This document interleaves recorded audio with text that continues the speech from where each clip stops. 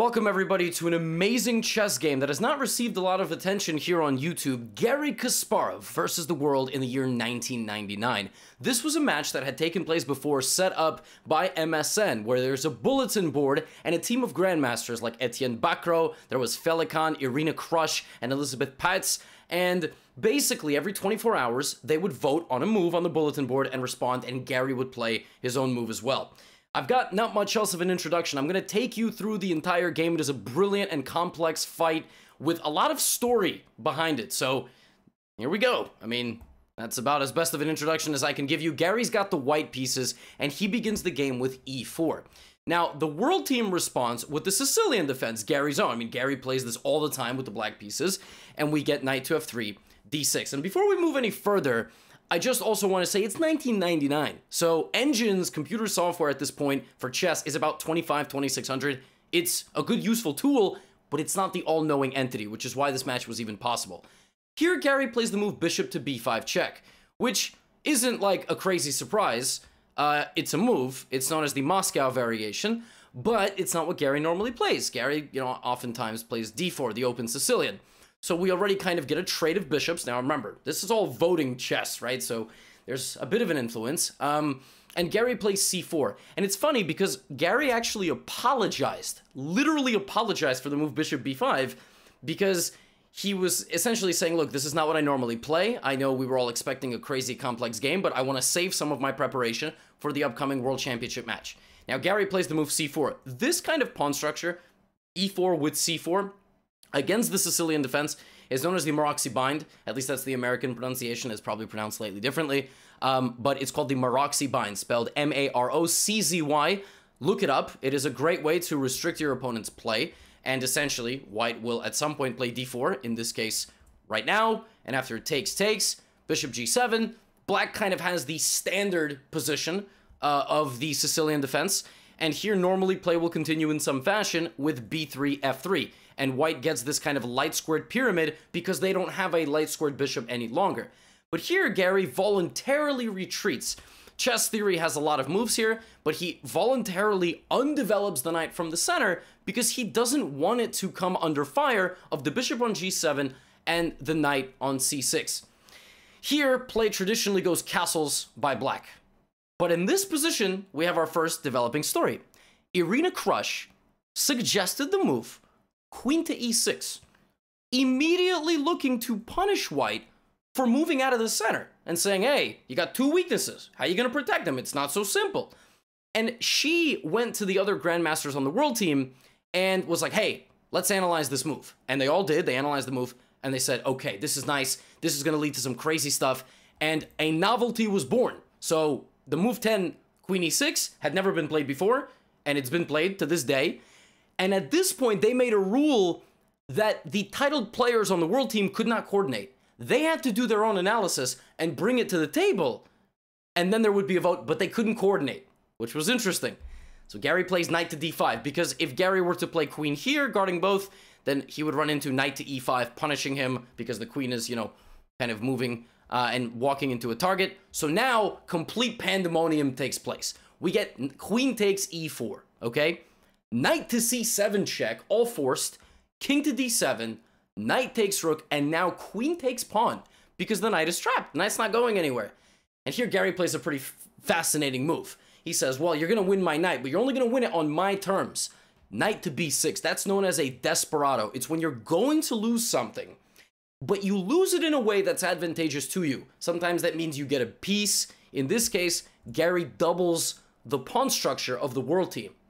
And here we kind of have our beginning, right? This is the chapter 1, the introduction. The opening has settled. We have an insane complex position where black has a knight and 2 pawns for a rook.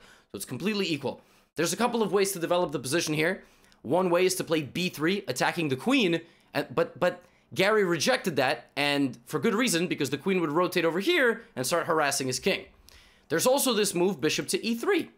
Now, bishop to e3 is a move, but again, black is fast with counterplay, defending the pawn from the bishop, hitting the bishop, and the bishop is opened up like this. So here, Garry broke the principle of not moving a piece multiple times in the opening and played knight to c3. It's the most flexible move that he has. It fights for the center, Maybe in the future he will play bishop e3 and knight d5 for black will not be possible. And now it's not so easy for black to make a move. At this point, enter a new character of our story, the GM school of the Soviet Union, who themselves began suggesting moves. Now, their moves were taken into consideration, but not always. So they weren't having a dramatic effect on the match, but they were adding to this massive analysis. So in some ways, there's the beauty of analyzing a position for 24 hours, right? There's that element of it, and the computer can't tell you everything. But on the other side, there's the competitive aspect. Garry Kasparov is now literally playing the Soviet school, the world school, the American school, everybody. And here, there was a huge debate. Should black play b5 to create counterplay, e6 to solidify in the center, d5 to fight back in the center, knight to e4 to trade off Garry's most powerful piece, or should they play rook to a8, activating their rook on the open file? This was a hotly contested move. The Soviet school pushed heavily for b5. They thought the queenside counterplay was really good, and then it would have led to some chaos. But ultimately, the move that won everybody over was rook to a8, and oftentimes not by a majority. It was like 43%, but it received more votes than any other move, right? So rook to a8 gets played, black activates their rook. Now here, Garry Kasparov responds with one of his many absolutely brilliant moves, this move a4. What the heck is that? Number one, black can no longer play b5. So whatever the Soviet school suggested, that counterplay is shut down. Number two, rook up and over further down the line. So Garry shuts down the queenside counterplay, makes a very important pawn move that restricts the play of black. You know the other idea that black had of playing this move rook to a8? This is absolutely fascinating. Rook a5. Black was thinking to activate the rook like this. I mean, that look like, are you kidding me? This is what happens when brilliant minds come together. So Garry's move a4 shuts down that plan because now he has knight b5. He glues the infiltration of the rook shut with the move a4. Brilliant stuff. I mean, this is truly brilliant. Like, if you haven't clicked out of the video yet, I know it's only been a few minutes, but there is much more to come. This game is fascinating and full of ideas, and I will tell you at the end what Garry Kasparov said about this game. So black plays knight to e4. Of course, there is, a lot of kind of controversy here as well. Should black kind of play with which knight should move forward? Should black stay patient? Ultimately, the move knight to e4 getting confrontational won everybody over, and after takes, Garry responds with queen to b3, attacking the pawn on b6 and the pawn on f7. Now, this is the 18th move for black, and here, black has a couple of ways to deal with this. Option number one, play the move e6, disallow Garry from taking the pawn, and jump into the center like this. Option two, just jump into the center like this. Give Garry the option of which pawn to take, and then I will try to come in and attack the king. But Alexander Khalifman, member of the GM school, suggested an interesting move here, f5, taking a little bit of space on the king side and offering Garry the b6 pawn. And that move won the vote. And at this point, it becomes clear the GM school is having quite an effect. But Garry finds the best move for white. He plays the move bishop to g5. And this move puts the bishop on a very active square, targets this pawn, and for example, a move like h6, which looks like it's a good move. The other thing of bishop g5, it has nothing to do with the bishop. It has to do with the rooks. The rooks are connected. So now you can play rook e1, and you are going to get to e6 with your queen, at which point you will win the game. Once you break in, you're going to win the game. In fact, it's not even rook e1 this way, it's actually rook e1 this way. Why? Because rook e1 this way is met with the beautiful rook takes a4. And if you take it, you get mated. If you take the queen, you get mated. So you've got to play queen takes. And then I will take the queen, and then I will take the bishop, and who the hell knows what's going on in that position. So bishop to g5 has some layers to it. Now this move, up to this point, got the lowest percentage vote thus far for black, the move queen b4. Essentially, the world team wanted to make a queen trade to kind of send the game into an endgame, but at the same time, they knew Garry's next move, which was going to be queen f7. They anticipated this. They wanted him to infiltrate on f7 and attack the position over there. Here they played bishop to e5. And that move kind of glues the position shut, doesn't really allow white to infiltrate down the middle. And here we get h3 and a forced sequence of moves. The other thing about bishop e5, it sets the trap queen h7, rook h8, which obviously I don't need to tell you, Garry Kasparov did not fall for. And that is why he, at this point, played the move h3, so the pawn on h2 would no longer be a target, and he is now threatening to take on h7. Black here plays rook takes a4. We have rook takes. We have queen takes a4. He takes. They take. He takes. And they bring the queen back. Okay, so what the heck is going on? Still, black maintains a 2-pawn advantage, although those pawns are doubled. Black has a knight and white has a rook, but white's rook is very passive. Dynamically, the position is insanely complicated. Maybe white has a slight advantage. For starters, white does have, the h-pawn, which will be very useful. And just in general, queen versus and rook positions where there's a queen and a knight, you're going to feel the presence of the rook a lot better than you're going to feel the presence of the knight. Knights are slow. Bishops are fast. Knights are slow. The knight takes a few moves to get in, and even when it does, I'll just move over. And that king's back rank is very weak. In the future, if my rook does find a way to make it over there, it's going to be bad news for black. So Kasparov plays queen to f7. Black plays bishop to d4. And we have queen f7. We have queen b3 back. Now, this move, queen b3, is an absolutely fascinating move. And again, this storyline on move 26 for black is so wild. So they wanted to play bishop c5. The world team wanted to play bishop back, guarding everybody, and allowing the knight to get to d4 and e2. But they realized that Garry's idea, queen b3, doesn't just have to do with pressure here, and maybe he wants to bring the bishop back. Garry actually wants to bring the queen to b1. Because, oh, and I'm sorry, I jumped ahead a little bit. If bishop goes back to c5, he wants to play queen to b1. This trade of queens will lead to a better endgame for white, where the h-pawn will be decisive. And black's pawn structure doesn't do them any favors. So instead, they voted to play, instead of bishop c5, the move f4, trying to fight on this side. The move f4 won 42.6% of the votes. The move bishop c5 won 42.1%. It was that close. But ultimately, they went with the move f4. Irina Krush's move, by the way. She was a major part of the world team's analysis. At some point, they played 40 of her moves in a row. But we're only on move 26, so we'll get there. Queen back to f7. So Garry baits the pawn forward, and then he goes back to f7 to target it from the f7 square with the bishop, right? So now we get bishop back to e5, protecting, and Garry says, all right, it's time to push my pawn. They push theirs, I push mine. Queen to c4, offering a trade of queens. Logical. Garry has a big decision to make. Does he trade the queen, but connect their pawns? Now he undoubles black's pawn and advances it forward a square. He says, no, I'm going to do it this way. I'm going to give a check. Now their only move is this, and now I'm going to trade. So you notice he doesn't trade on their terms. He keeps the pawns doubled and gets it down to a really wacky endgame. And here Garry plays another absolutely amazing move, g3. You say, what the heck is so amazing about that? That's just a free pawn. Takes, takes. Oh. Well, if I take, look at what Garry does there. He finds a way to activate his rook without moving it. All of a sudden, the rook is completely activated, right? If bishop takes g3, I just push. And we might get an endgame that looks like this. Rook f8, deflecting the bishop. So you have to let me queen. What the heck is going on here? This position was a subject of massive debate on the bulletin board. Absolutely massive. People couldn't figure out what the hell was going on here. They were like, it's knight and 4 pawns versus a rook. What the heck? What the heck? Rook and a bishop, I should say. Like, who's winning here? Who the heck has the advantage? And they thought that in the long run, that black was going to lose. They just thought that Garry with the rook, the pawns are too slow. If the pawns were all connected, maybe.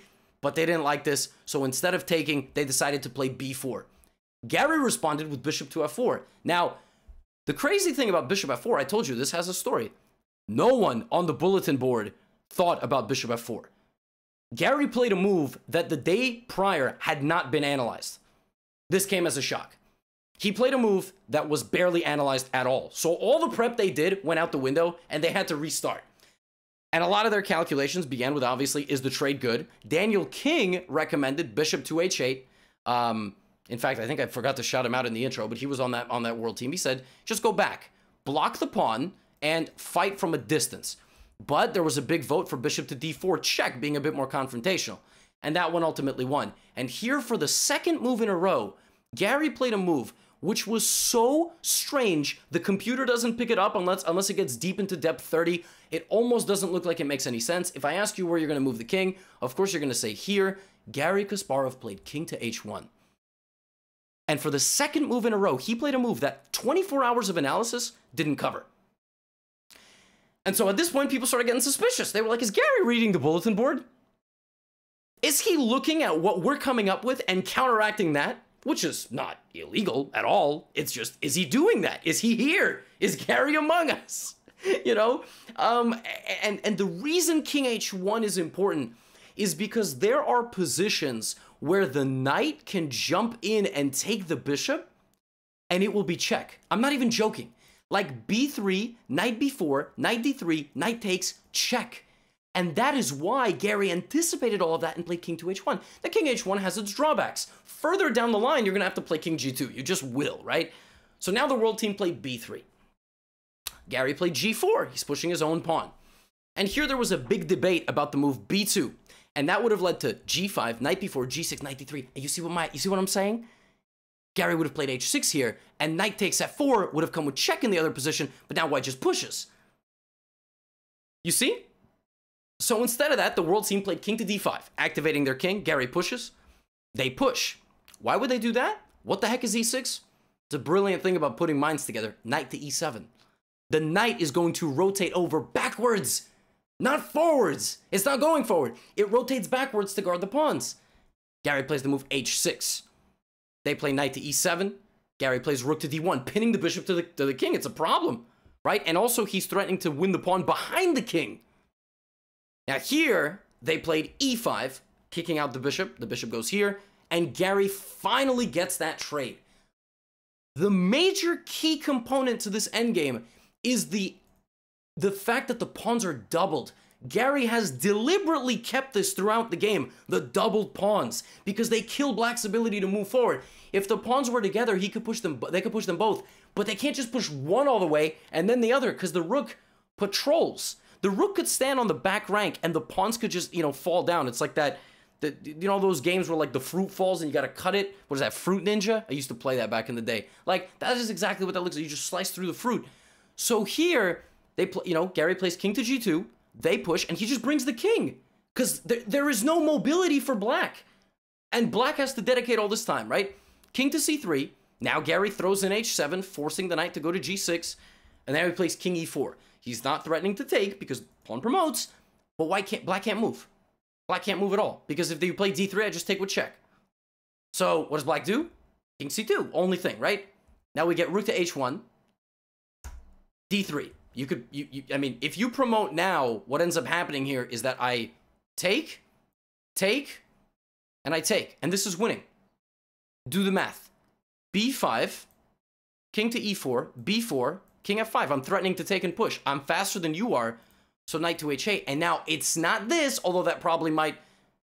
If you count that, that's not going to work. I think it's too slow, so you go g6. Take. I queen. You're still a few squares away. I'm going to beat you. So for that reason, the world team played d3. Garry played king to f5. We get this, and this. Ladies and gentlemen, the world team is up a pawn. Both sides have queened. But Garry Kasparov is much closer and much more realistically going to make a second queen. So what the heck is going on here? Garry here plays the move queen to h7. Now, very important point. How many pieces are left on the board? 7, right? 7 pieces in any position is solved nowadays. In 2012, that's something known as a table base. Software engineers created, I don't know if it's called an algorithm or what, but any chess position with 7 pieces or less is solved. The optimal way to win is figured out. Do humans know it? No. Can they memorize it? No chance. And back then in 1999, nobody knew that.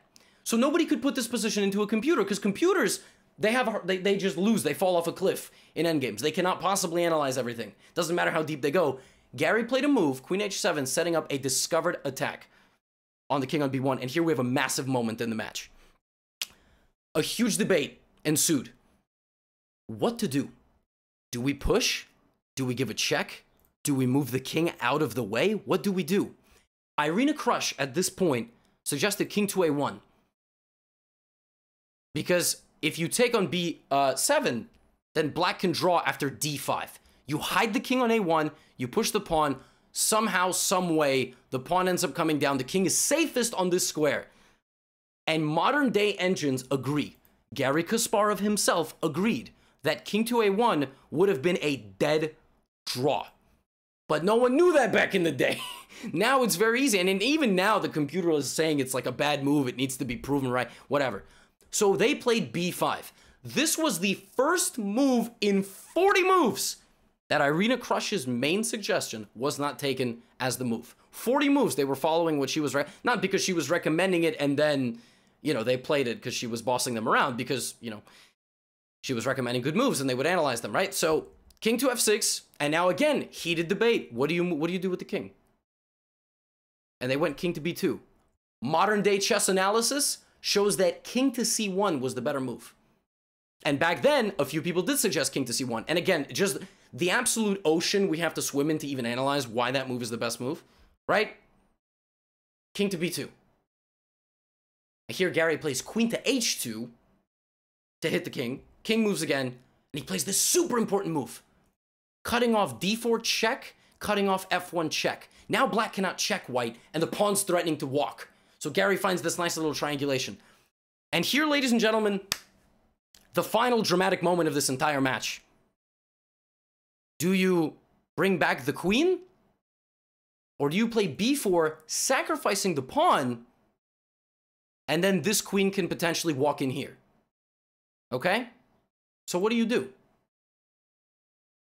There was big debate. Do you play queen to d5? Do you play queen to d3?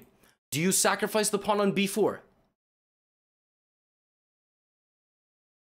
Right? What do?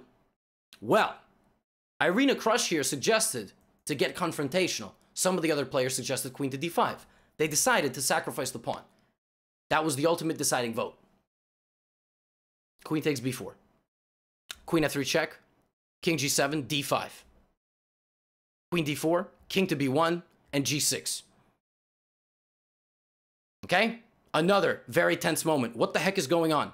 Do you go back and try to monitor the pawn? Do you try to offer a queen trade? What happens? Well, they went queen e4. Garry played check, king b2, check, king c1, and king f6. By using queen checks, he once again shields his king away from the enemy queen, and he's threatening to promote. And after d4, g7, on October 22nd, 1999, 4 months after the game began, the world team resigned. And they resigned because there's no stopping the pawn. You can give some checks like this. King f7, king g5. You're going to get over here, and you're going to promote, and you're just going to win. Now, toward the endgame, like around the endgame, there was a moment where Irina Krush's move did not get registered, okay? And essentially what happened is that queen f5 would have given stiffer resistance. So on move 58, the move queen f5 for black would have given stiffer resistance. Irina Krush's email did not go through. She had been staying up late night. She was a high schooler. That's potentially the most surprising part about this whole thing. She became a multiple-time US women's champion, fantastic player, but she was staying up, and her move never made it because of an email glitch, and it wasn't counted. Her move ultimately wasn't counted because it passed the deadline. And it spurred, it spurred more, ultimately, apparently, this position is still maybe losing for black, but it stirred some more controversy because apparently Garry Kasparov was given opportunities, to submit his moves later. But this was the position, the final position. And some final thoughts about this game. First of all, they invented a line, queen e6, on move 10, right? So this game proved to have some substantial theoretical benefit because nowadays, you actually, black, you don't allow them to do this. It's kind of funny. You actually just don't let this happen. There's some other ways, like, for example, here, instead of castling, you can play d4 earlier, cd4, knight d4, g6, and here you can play f3. So white actually now, modern day, delays castling to not fall into this queen e6, and then gets that kind of desired, Rxb1 structure, which is pretty funny. Garry Kasparov afterwards said that this was one of he said it was a massively influential game, and he actually said that it was the game that he had analyzed more than any other in his life. Yeah. Crazy, right? And that's the game. I didn't realize there was not a lot of coverage of it on YouTube, which is one of the reasons I wanted to cover it. It's insane that a man literally took on the entire world. Isn't that crazy? And nowadays we can't do this anymore because, you know, your average 1000 could be, you know, as they call them, engine monkey, and sit there and just be like, well, I mean, obviously, you know, so it was cool. There was a time before the engines could give us the full answers. There was no table basis to solve the endgames, and anyway, I hope you enjoyed the video. As always, if you're a new viewer, welcome, and if you're returning, welcome back. Got a lot of playlists, openings, middle games, end games, puzzle solving, these kind of historical games. Leave me some suggestions in the comments for games that I haven't covered yet. Please don't suggest things that I have already covered in videos. That means your research skills aren't very good. I do have courses. They're on my website. Also, link to this is in the description. And not much else to say. I'll see you in the next video.